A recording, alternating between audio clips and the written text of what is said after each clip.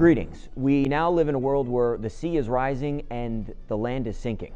A recent 15-year study from Virginia Tech asks the simple questions. Where is the land sinking and by how much? But since we're getting technical here, we got to call for what it is: subsidence. And to the researchers' surprise, almost the entire East Coast is experiencing subsidence.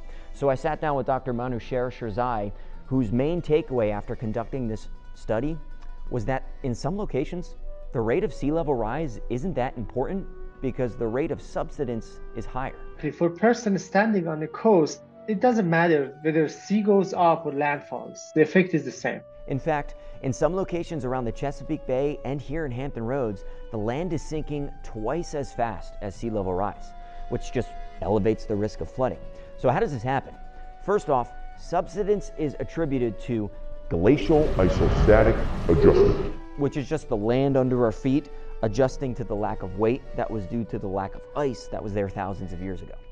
Imagine Kal the cat is the ice that coated the earth 16,000 years ago during the last ice age. See an indentation in the cushion? As the ice melts, the parts that were once lifted up will settle back down. But here's the rub.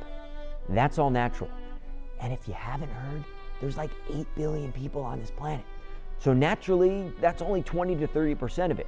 The remaining 70 to 80%, Dr. Shirzai points towards groundwater pumping and infrastructure limiting sediment from reaching the coastlines. If we manage to find a way to increase supply of the water, so for example through rivers, through treating wastewater, that can replace the groundwater use, and that would reduce the land subsidence. So no, we're not going to sink into the ocean and float away, but will be challenged, just as societies and communities have in the past, on how to adapt.